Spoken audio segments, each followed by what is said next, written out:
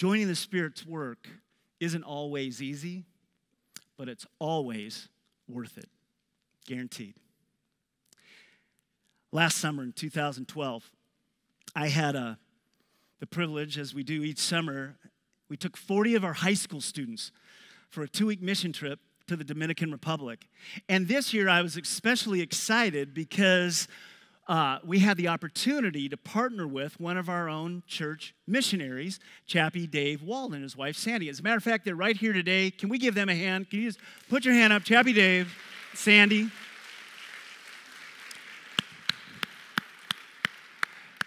I love these guys. I love these guys. Chappy, man, just has such a testimony of the Spirit's work in his own life. He's inspired me for years, just encouraged me.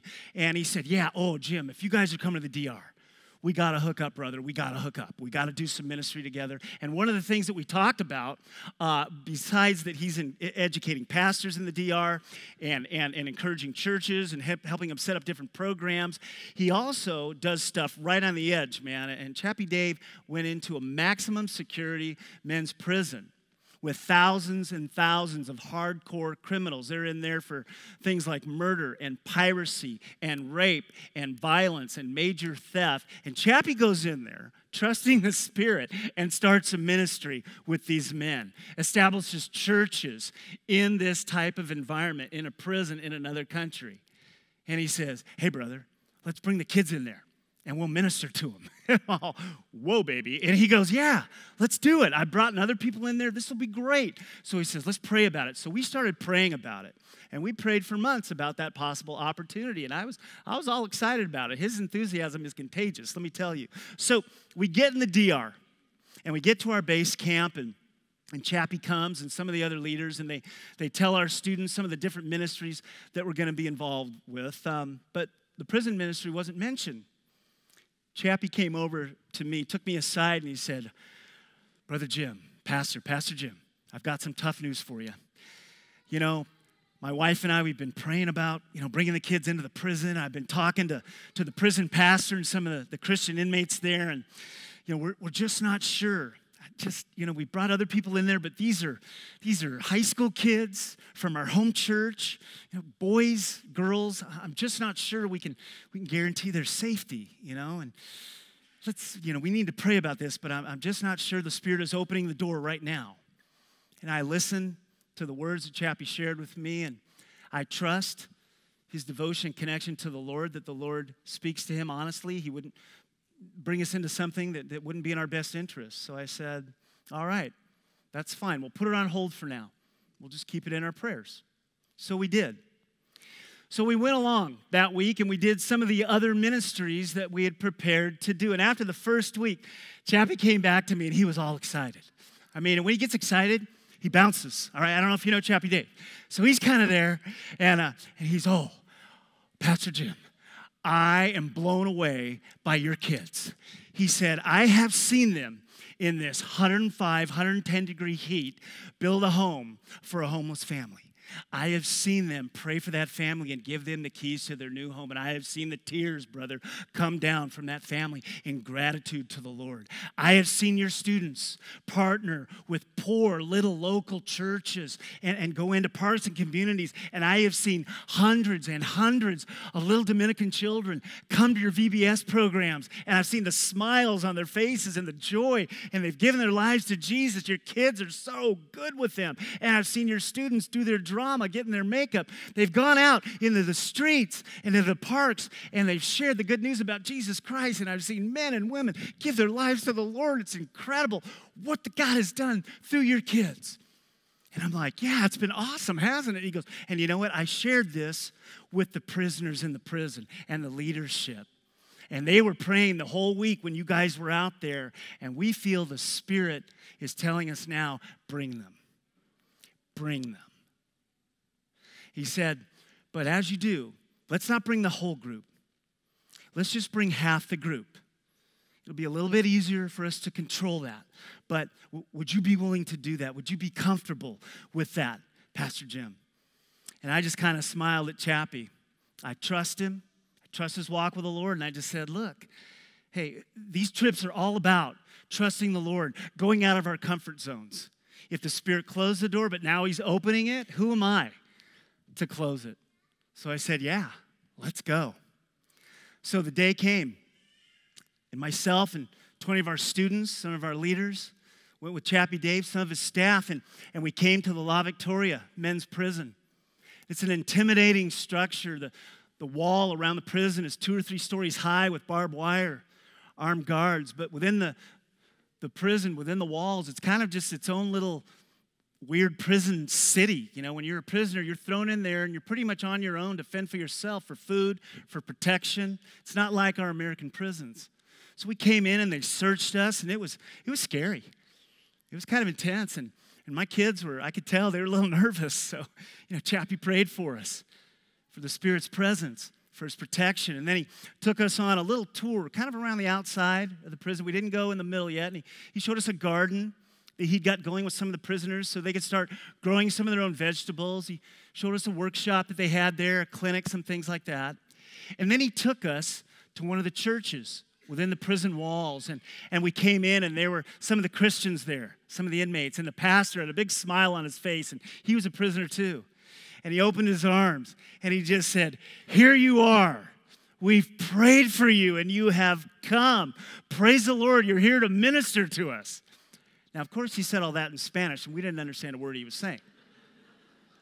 But with the interpreter, then we understood. And he came, and he and the prisoners hugged us, and they prayed for us. And then they said, now it's time. Now it's time to go lead your worship service. And they told us it's across the prison yard, and there'll probably be about 30 inmates there. And so they lined us up. They put the girls, teenage girls, in the middle. They put some boys in the front, some boys in the back. Some of the inmate Christians were surrounding us, and we headed off. And our hearts, they were beating. We walked right through the central yard of this maximum security prison. And thousands of eyes were right on us. And some of the prisoners were hooting. They were making some gestures. They were making some comments. We're all getting a little nervous. We're looking at each other. And I prayed, And we continued to walk, and the kids are looking at me like, is this a good idea? And for a minute, I just looked up to God, and I said, what am I thinking? Am I nuts? Taking a bunch of American high school kids, not just on a mission trip, but in the middle of a prison? And at that point, I heard the Holy Spirit speak to me and just said, Jim, my presence is with you. And with my presence comes my protection. Have faith. And my heart was settled. And we went through that prison yard. And it opened up into a large baseball field. Go figure, Dominican Republic. Big baseball field in the middle of the prison. And out in the outfield, I could see where the prisoners had gathered to receive us for the worship service. But there wasn't 30 prisoners. There were over 350 prisoners waiting for us. So we walked out, and they applauded our high school students. They were so excited that we were there. And then the kids began their drama, and they were in makeup, and there was music playing in the background, and they depicted this young teenage girl who had a close relationship with God, but then she pushed God away, and she gave in to the temptations of the world. Things like vanity and drug and alcohol abuse and sex. And as the drama went on, I could see, man, the prisoners, they were just focused. Not one eye was off our kids. They were right there. And then it shows the girl getting abused by her boyfriend, and she falls into depression and suicide. I see tears start to flow on the faces of the prisoners. I looked over to Chappy David. He looks back at me and just gives me a thumbs up. Spirit is working. And he was. He was. At the end, like I said, the girl becomes depressed and suicidal. And finally, she cries out to the Lord, Jesus, save me. And the prisoners are giving glory to God. And then one of the students comes out as Jesus and takes the sin off her and puts them on himself. And then it shows Jesus dying on the cross for forgiveness and salvation. And the inmates all applauded. They all applauded. Glory to God. Glory to God. It was amazing. It was amazing, the presence of the Spirit at that moment. And then one of our teenagers got up and shared a personal testimony of the difference that knowing the Lord made in his life. And then the inmate pastor who was in for murder came up and said, you know, if God's Spirit can change a hardened heart like mine, he can change yours. And prisoners were on their knees, literally, weeping in repentance. Some actually were prostrated in the dirt, crying out to God. The Spirit was working. I had the opportunity to close the service, and I gave an invitation to trust Jesus as your Savior. And 35 men that day gave their lives to Christ for the very first time. Praise the Lord. It was awesome. Awesome.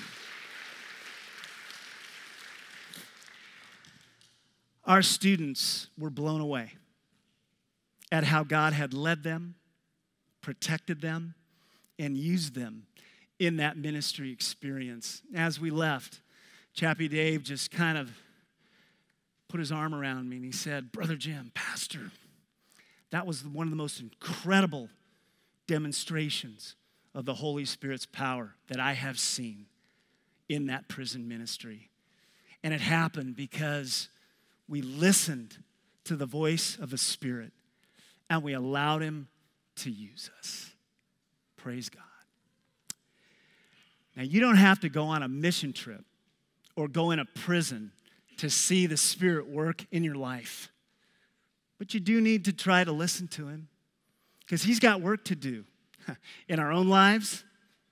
Maybe he has got some work for you to do in your own family, where you work, where you go to school, maybe here in our church, somewhere out in our community, maybe in the world. The Spirit's working.